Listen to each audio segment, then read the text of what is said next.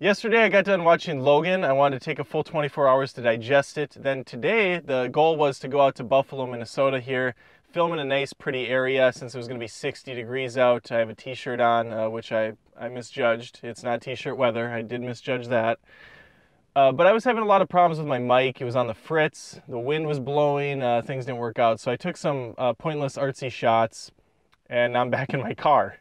I haven't done a car side review in a long time. We're just going to call it an Adam review. It doesn't really matter at this point, but I was trying to be better. So I apologize for this kind of rough, ugly looking review, but and Logan deserves better, honestly. Logan's everything I wanted it to be and more slash less. That's the lead-in. This is approximately the 45th film Hugh Jackman's done as Logan. He's been doing this for, I don't know, fucking 2 decades or so. It's been a long time. And it is about time he had a proper send-off and a proper movie. It's too bad it's his final hurrah, according to Hugh Jackman, as many people know. Because I think after this, you just saw how much potential there was. And comic book fans and people that knew the character, like I did, I'm not a comic book guy by any means, but I do know Wolverine, I know the X-Men pretty well, knew that we could get this movie if they would just push that R rating that it desperately needed. And some people argue, you know, PG-13 movies are fine and they're comic books and they're for kids. And no, not when a guy has blades that come out of his hands. You need to see that intensity. You need to see that feral rage that courses through his body as he's killing guys left and right. And he does a whole hell of a lot of that here. So as I walked around the town of Buffalo and really thought about this flick, really had a chance to digest it, I came back with a couple things. One, it's somber as hell, which I knew leaving the theater. And two, it's not how I wanted it to end at all, but I'm glad that they went there. I'm glad that James Mangold, I think his name is that right? James. It's the same director that did The Wolverine, which I did not like. I know some people did enjoy that one quite a bit. I think it had its heart in the right place, but due to the studio once again making it PG-13, and they just weren't really ready to go there. And it's a shame. Let's see here. James Mangold. I was way off. Wow. Yeah, he did the last film too. This is really weird. I'm filming in my camera and there's 3 guys having a meal on a bench right in front of me. They're having a nice little picnic together, a couple bros having fun. And then there's this asshole in his car talking to strangers on the internet about a film. It's very weird. It's very strange. It's very surreal. Let's get into it. Let's dive down deep. I don't want to, there's no spoilers. I'll talk about spoilers in a little bit, although I think people that are watching my channel probably have already seen the movie. It's been out for a day, and a lot of the professional critics have gotten their reviews out well over a week or 2 ago. Instead of breaking down a plot for no reason, that's a little spoilery and it seems unnecessary, I'm going to talk about the things I liked. Hugh Jackman, of course, I've always liked him, but here you can tell he is all invested. He's fully into this, and he gives it everything. He's weathered, he's broken down, and he's just a shell of what he used to be. Not that he really ever used to be anything too great. And that's really what this film's about. Yeah, there's a villain, there's a couple villains. It doesn't matter. And people will say that's a criticism, like, oh, the villain isn't as memorable as he could have been, he doesn't stand out that much. I don't care, the movie's not about them.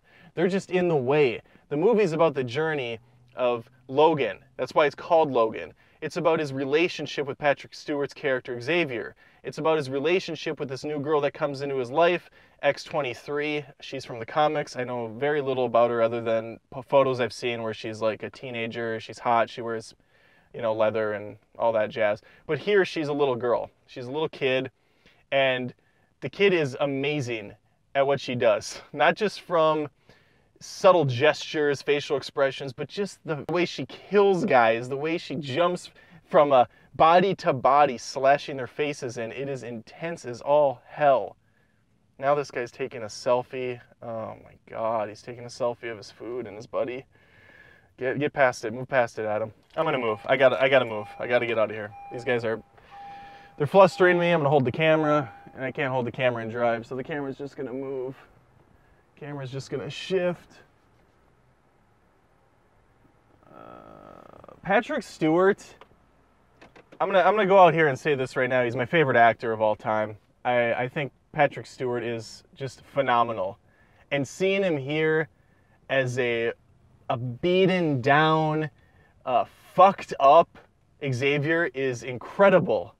And now am I in the shade now? I'm in the dark? This is my first time using a camera and a car. Moved again. We got it. We're here now. We're ready to go. Judging from the trailers, I was expecting a buddy road trip of sorts, but it's not really that. There's not a lot of buddy moments. It's a very, very somber affair. It reminds me of The Road. It reminds me of Children of Men, which I think I'm going to do a three-way versus feud on my show, Movie Feuds. So Logan versus The Road versus Children of Men. People have already requested that I do it against The Dark Knight, too, because they're saying it's the best movie since The Dark Knight. I think it's better than The Dark Knight, honestly. I think The Dark Knight isn't maybe overrated, but it's not my... I like The Dark Knight. I respect it. I think that it set the standards for comic movies going forward. It was like, look at, you don't have to be a silly, stupid little film. You can do serious. Logan took a page from that book and it went all out. If it wasn't for a character reveal later, kind of an enemy of sorts later in the film, I would say this is the most serious and grounded movie. But because of that, which I'll get into later, it does still have that comic booky feel. And I think that was maybe not necessary in the film. But I'm going to give this a 10 out of 10.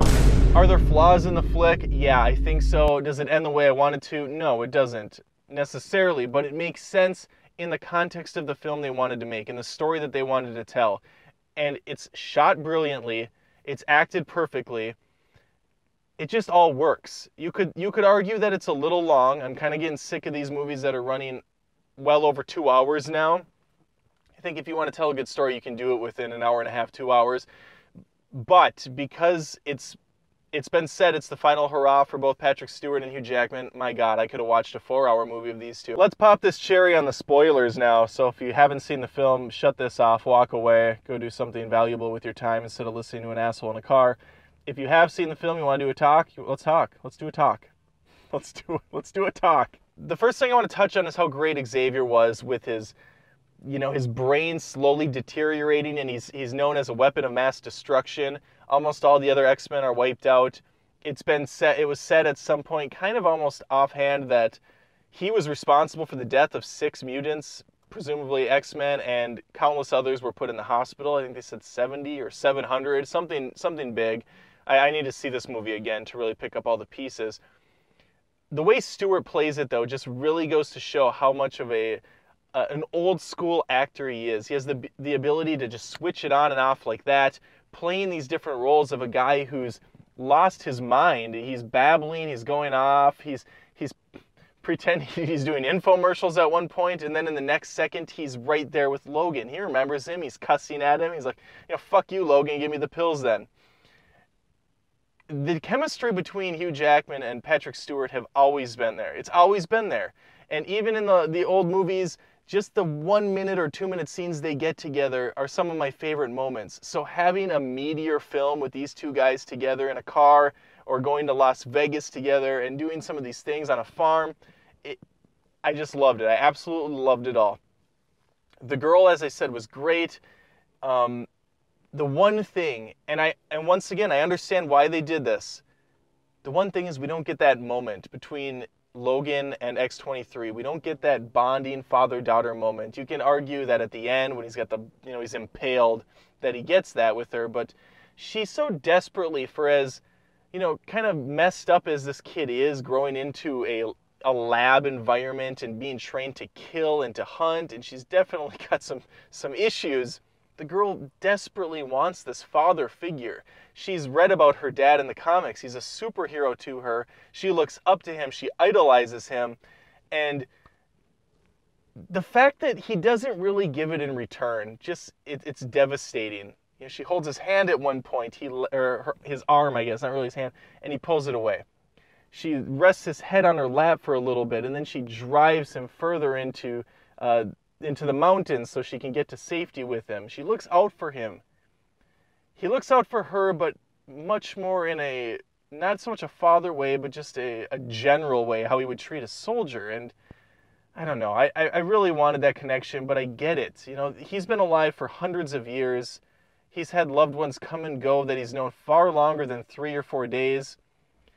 And he's just done. He's been done for years. He's shot, he's drained emotionally and physically, he's deteriorating from the inside, his claws aren't working. The big villain reveal later was X-24, I think he was, who was essentially Wolverine in his prime, if you want to call it his prime, physically I guess, but mentally no. He's a robot. He has no feelings of his own, he's emotionless, he is just a patsy for the soldiers. He's a weapon, and he kills. That's all he does, is he kills. There's a lot of activity going on. Sorry, I'm looking around everywhere.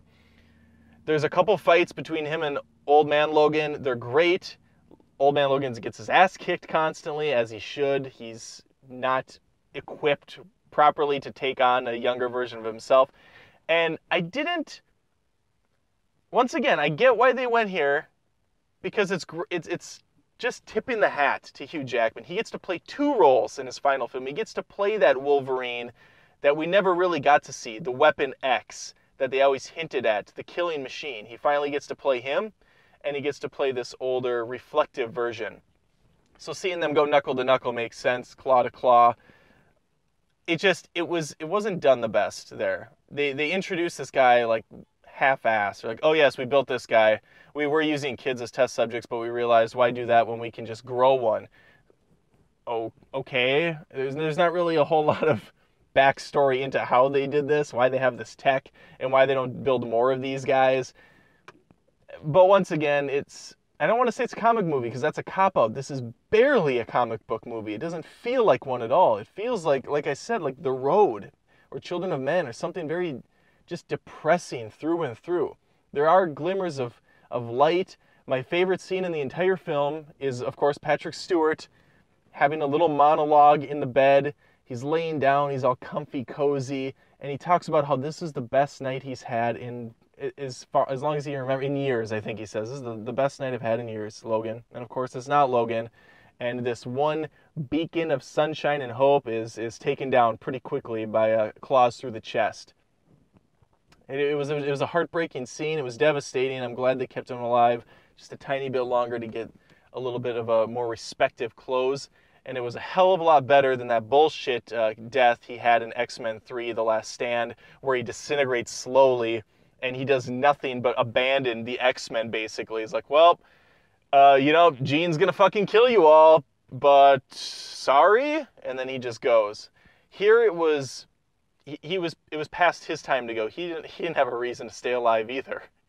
He just wanted to get Logan with his daughter, and he hoped desperately that Hugh Jackman's character would find some relief in his life, some happiness. He even says, he goes, look around you, breathe it in, Logan. This is what it's like to have a family and happiness and security. And, that let's go to the ending, because that's the big thing that rubbed me the wrong way, but I also, once again, I get it. This movie was powerful, man. It's really good stuff. This is why I love going to the movies. Not so much the other stuff I saw recently. There's movies that are fun and action-packed, like John Wick 2, and Batman Lego Movie, but then there's movies like this that are so far beyond. It also helps that after this, I watched Whiplash at home with my wife. I hadn't seen it, and it's a few years old now. It won a bunch of awards, and I kept hearing, go see Whiplash or watch Whiplash, and I did, and it was very good. So I had a very good day of movies. The ending, though, where Hugh Jackman dies, and X-23 and the other kids run through the woods to freedom, I really, first off, how fucking great was it when she took the cross and spun it to an X? Holy shit, that was awesome. It could have been so campy, but because of the setting and the mood and everything that the director and the actors have set up, the cinematography, the camera guys, it was so well handled. And I'm glad he didn't wear that stupid yellow suit. It would not have transitioned well. I heard some people complaining about that. Like, really? You want to see Hugh Jackman in that thing? It's going to look awful on screen. I don't care what you say. And this was not the movie to do that in. They did a very nice job tying it with the comics and saying, look, this is all My Little Pony shit. They're playing dress up in the comics, and this is not how it happened. Almost all of this is incorrect. So he dies. But here, let me give you what I wanted to happen. And once again, 10 out of 10 film. But this is what I wanted to happen. I wanted him to survive this. I wanted him to go away with his daughter, get the kids to safety, but then he raises her. I don't know if you've played BioShock or not. BioShock is a fantastic game, great story. If you don't want a spoiler at BioShock, turn this off for a minute.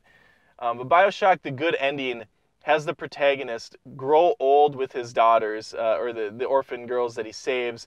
He sees them grow up, go to college, get married, all this stuff. That's what I wanted from Logan.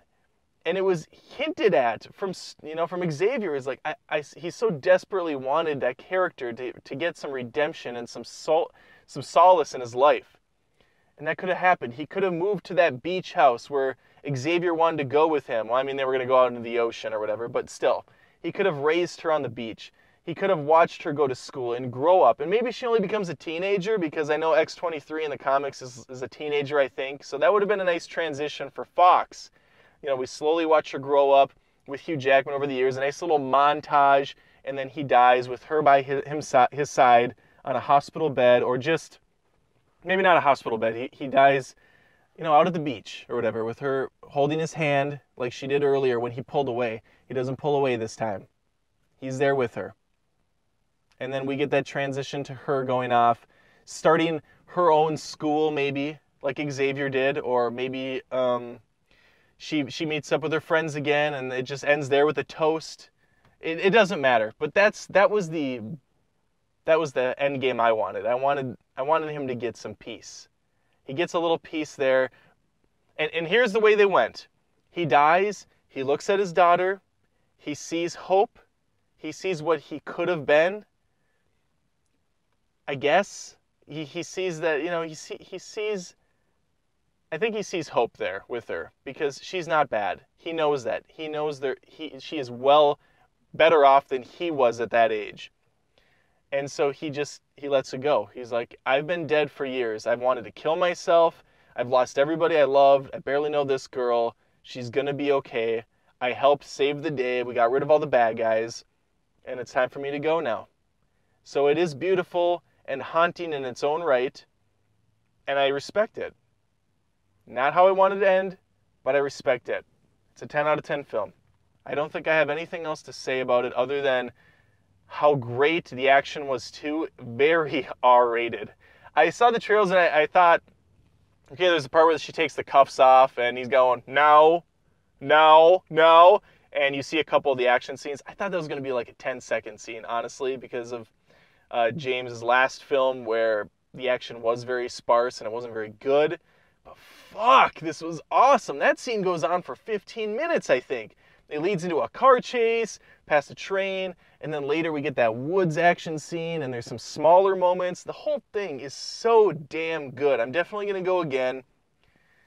And I haven't seen a movie twice in theaters in a very long time. But well done, everybody involved. And thank you for listening to me ramble on about this film, gush over it. But movies are my religion. And I'm sure some of you feel the same. So let me know in the comments. I'd love to hear what you thought. Thanks for listening to this longer episode. And I'll try to do more Adam reviews. I've been kind of lagging on them. So, all right, take care.